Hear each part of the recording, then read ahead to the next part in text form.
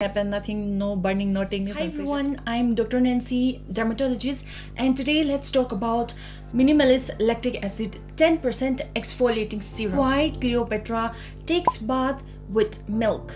Because it contains lactic acid.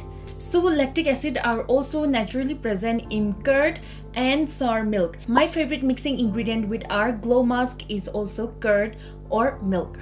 It is fragrance free, there is no dye, no silicone, silicone is fine with me, no essential oils. The most part is made with aloe vera. As we know, aloe vera juice is good for moisturizing, soothing and anti-inflammatory property. Here we have lactic acid 10%.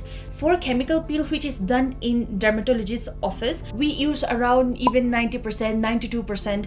For daily application, we can use from 5% to 12%. They use phenoxyethanol as a preservative.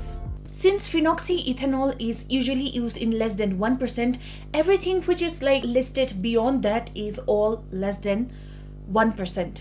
For hydration and moisturization property, it contains hyaluronic acid, glycerin, propanediol, and lecithin.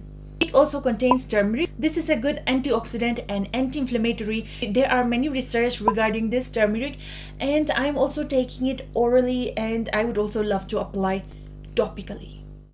The consistency is not as thick as the other minimalist serum. It is a little bit watery and a little bit runny. That's why it is so easy to spread. Now let's start with what is lactic acid. Among the alpha hydroxy acid, it is even milder than glycolic acid. If you have sensitive, dry skin, this is the product for you.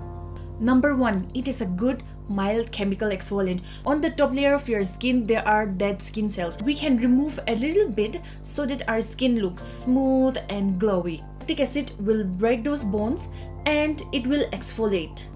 And it will also get rid of those bumpy textures and even improves hydration of your skin. The studies was done with 5% and 12%. So with 5%, they are seeing improvement only in the topmost layer of the skin, epidermis. And with 12%, they're seeing improvement up to the deeper layer, like even the dermis. Up means that 12% is better. But if you cannot tolerate, that doesn't mean that you're going to force yourself to use. Lactic acid also have antibacterial property. And there is improvement in inflammatory lesions in 61% of the patients. But I'm not saying that if you have acne, this is the only solution. Acne is caused by so many things, and so it depends on person to person. That is why it is very difficult to treat. If it is severe, never try to treat on your own. What is the point of us studying for 10 years to become a dermatologist? In our sebum, we have triglyceride. This triglyceride is converted by bacteria into free fatty acid, cause irritation and acne. That is why you should avoid greasy products when you have acne. What will lactic acid do? It will kill some of the bacteria, so it will prevent this. You cannot completely depend on lactic acid for your acne medication. Even this study is just for maintenance phase, not like the active phase trying to control the pimple. This is for later use. So who can use this product? If you have pigmentation, melasma, dull looking skin, even aged skin. If you have sensitive skin and you want to incorporate chemical exfoliants to your skincare. Some people say that teenagers should completely avoid. If you have these particular concerns and if you're going to benefit from that, you can also use it.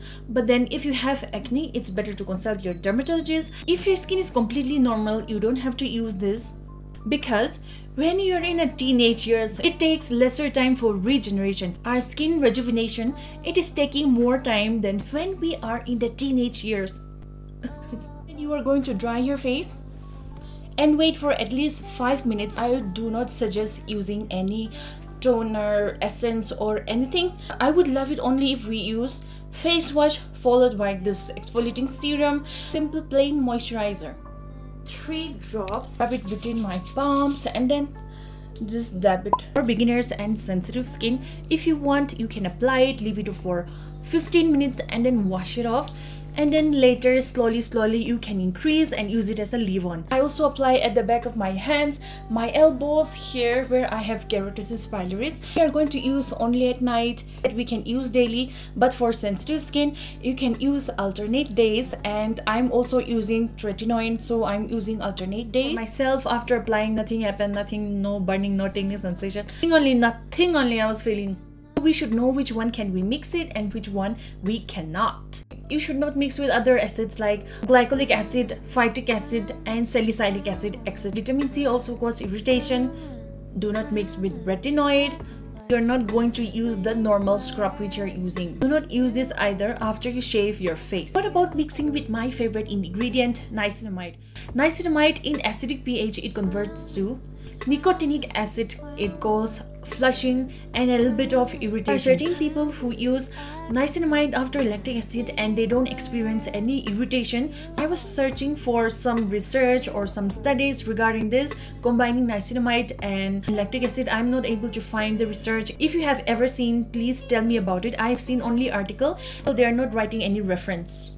According to me, since we are using acids, I don't prefer mixing too many ingredients when it comes to these kind of chemicals. That is why I also would not prefer mixing with niacinamide. Some people can tolerate, but then I will use niacinamide in the morning and lactic acid at night. It's okay, take a break. Now I'm making videos, later I will wash my face and then my face will become a little bit red. So in such kind of situation, I just mix 2 drops in my normal cream, but I'm diluting myself. Thank you guys so much for watching. If you haven't subscribed already, just subscribe and then see you in my next video.